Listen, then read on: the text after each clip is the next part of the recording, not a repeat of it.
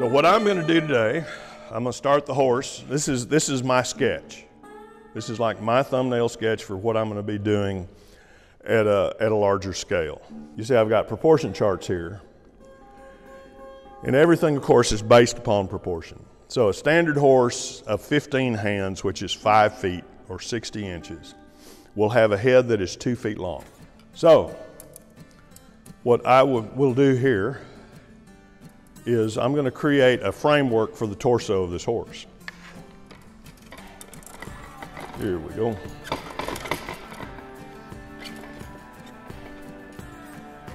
This is nothing else. I can start tying balloons for a living. These two wires, one will imitate the spine of the horse, while the other will be for the tail.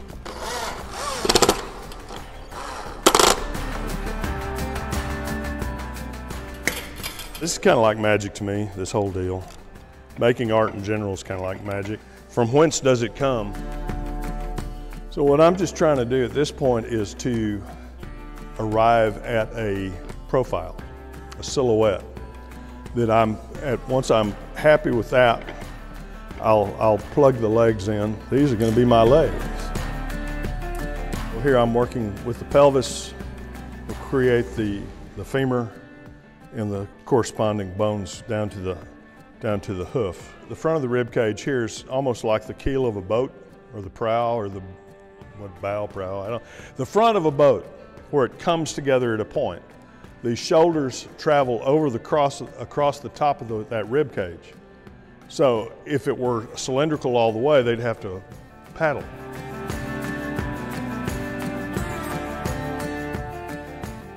I've got that volume of that rib cage kind of established.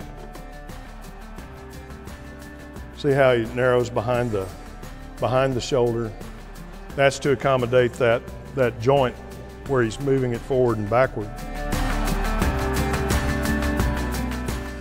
You know, sculpting is in many ways like drawing in 3 dimensions. You're always looking for that edge or that line that defines the shape. I'm defining shapes and volumes so I can find low spots and high spots. I'm trying to get that shape of that rib cage knocked in there where I want it, and also define the shape of the hindquarters.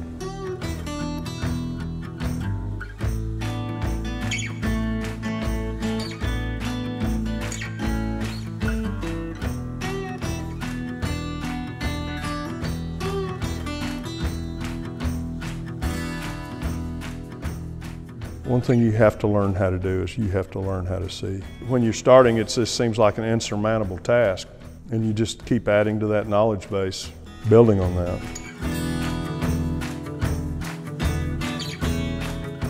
Leading the herd.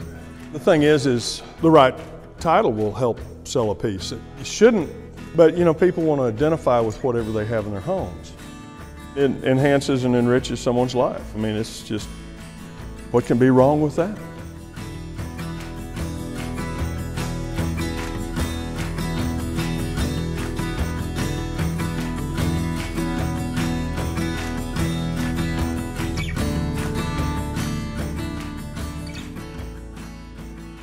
The best sculpture or painting any of you would ever do is the next one.